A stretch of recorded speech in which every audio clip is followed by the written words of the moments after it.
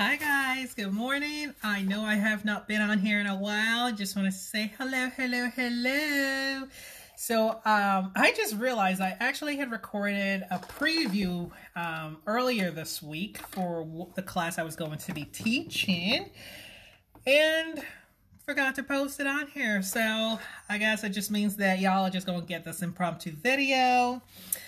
Because we are actually we're launching a new print on Monday. You don't want to miss it. So for those of you who have reached out to me asking when next we're going to have the Galaxy Shower Bonnet print, well, we don't have a Galaxy Shower Bonnet print, but we do have a new print, which is similar but different and just as beautiful. So come along with me.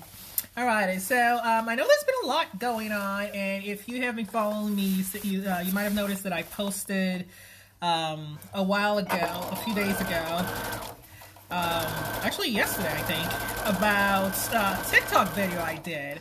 I'm still pretty shocked that someone flagged that as for integrity and authenticity. And I'm like, yo, I am making these bonnets live online, like, I don't think there's anything more authentic than that, okay? So, yeah, that was interesting. I guess some folks just like to be jealous, which is fine.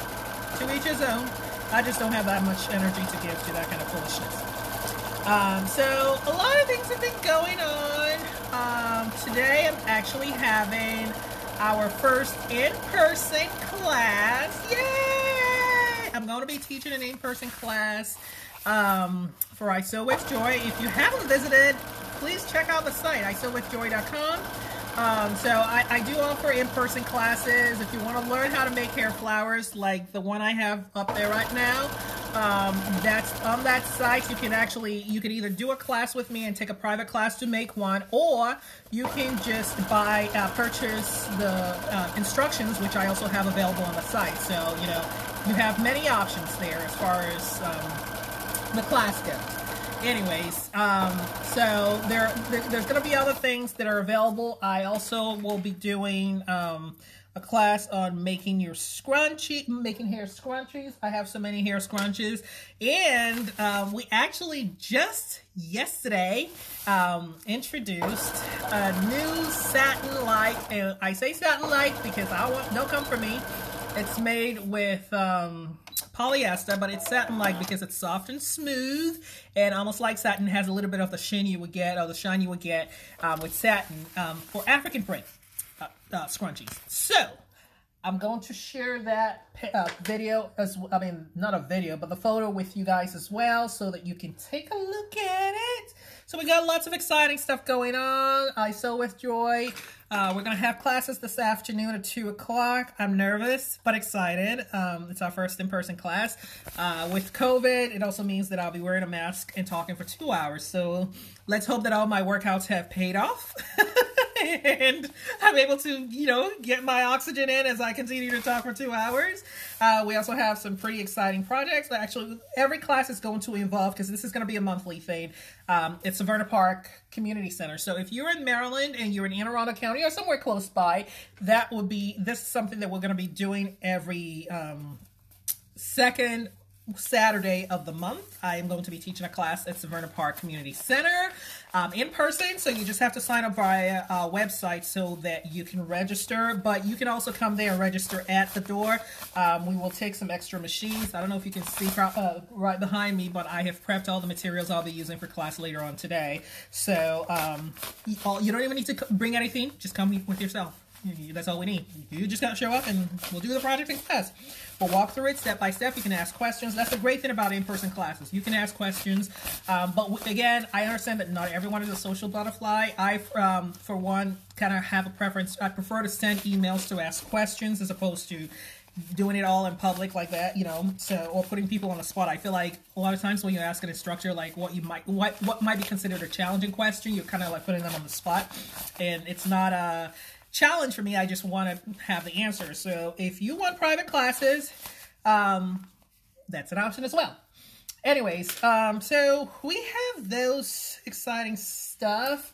I have been doing a lot more videos, and woohoo, thank you to TikTok for reinstating my video. So that's, if you're not following us on TikTok, it's printedbonnet.com. I'm sorry, just Printed Bonnet. And if you want more tips and tutorials, we do offer quite a few tips on our I Sew with Joy page as well. Actually, we have a good size following there on TikTok, so check us out. And you'll see a lot of tips, including what sewing machines I recommend.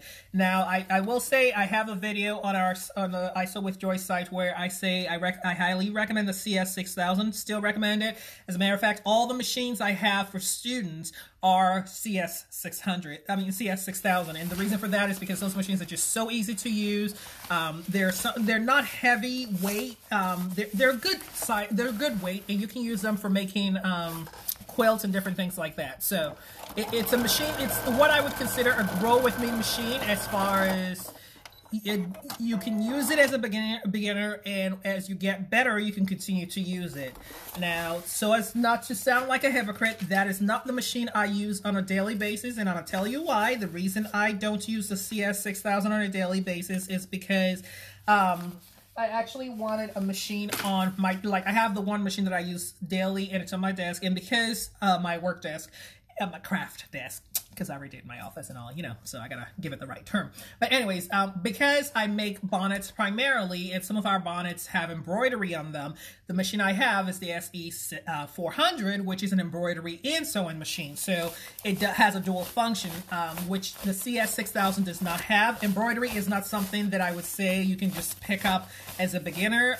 You have to, which is not to say you can't do it. You might have to just watch a few more YouTube videos and try to teach yourself, and there's a lot of practice that goes into it. As a matter of fact, I have some pieces that I learned to embroider with, and but they weren't perfect the first time around. So I would say that it takes a little bit of experience sewing before you would want to get a machine that does both.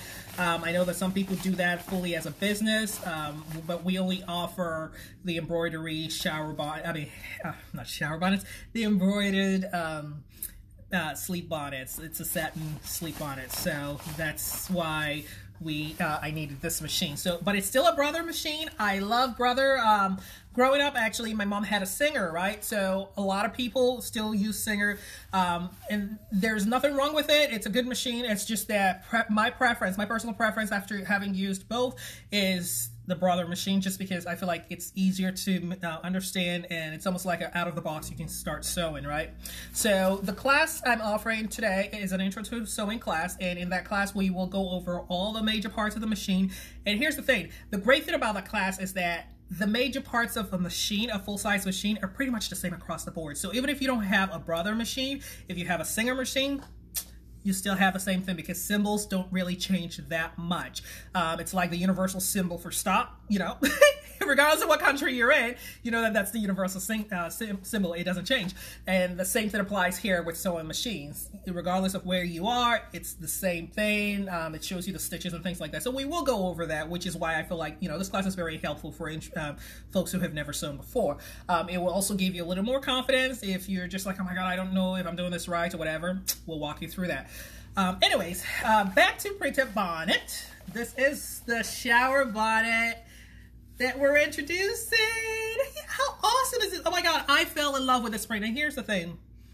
I purchased this print almost 3 months ago and have not released it. And the reason for that was because I was waiting on my supplier, because they said they were going to have more Galaxy print. And I thought they were going to have it sooner in the summer, which they're not going to have till later on in August. But I was waiting for them because I wanted to offer them both as an option. But since they announced last week that they weren't going to have it for another few weeks, I decided, hey, you know what? I'm just going to go ahead and drop this for folks. So this is going to drop on our website. I have not given it a name yet. Well, I haven't officially given it a name yet. I do have some names twirling around in my head. And of course, as you know, my girls also chime in on what name to give the shower bonnet. So just if you're so inclined, vote on the name, the appropriate name for this shower bonnet right here. The size here is our regular size, which is still significantly bigger than a standard size shower bonnet that you would find on the market. These are durable. You get at least 400 showers out of it.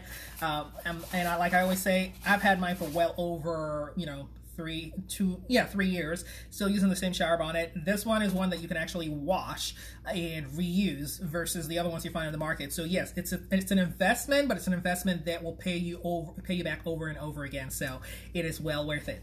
Anyways, visit our website at www.isewithjoy.com. Thank you for letting me yap for the last few minutes. I hope you've enjoyed this video. Again, be sure to vote when this comes out. Have a wonderful day. Thank you.